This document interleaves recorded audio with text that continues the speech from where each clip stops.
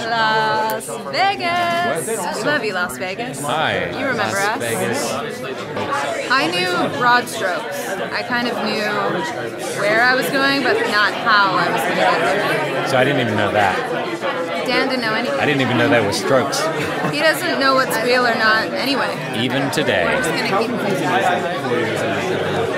It actually becomes very liberating, ultimately, because you just end up being present for the experience of making the show. And all the different characters that come and go, they change the course of the narrative, they change the character of David changes scene by scene. Well, I have some ideas to begin with, and thinking about the entirety of the story from season 1 to season whatever, in terms of a rough scope of it. But then it wasn't really until, I had to go off and make Fargo after Legion, but I also had to get the writers working, so I would pop in and out and have ideas and send emails, but they're still coming together. I think it's important in this show to make it up as you go along as well, because that's where the play is.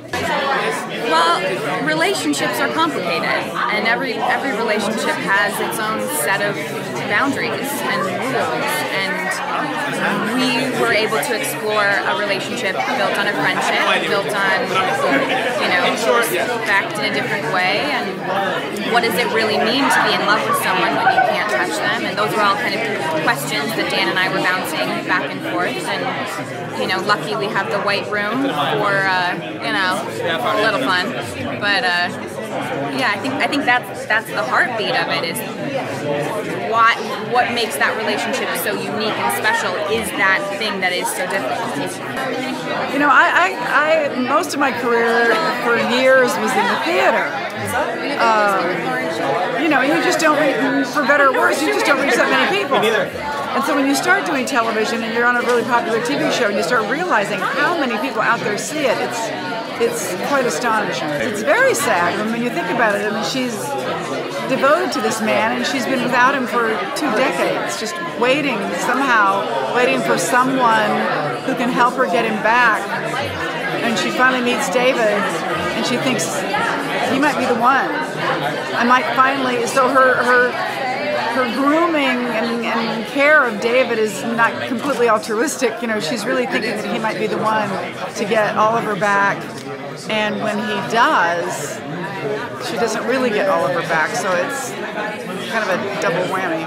I know how lucky I am.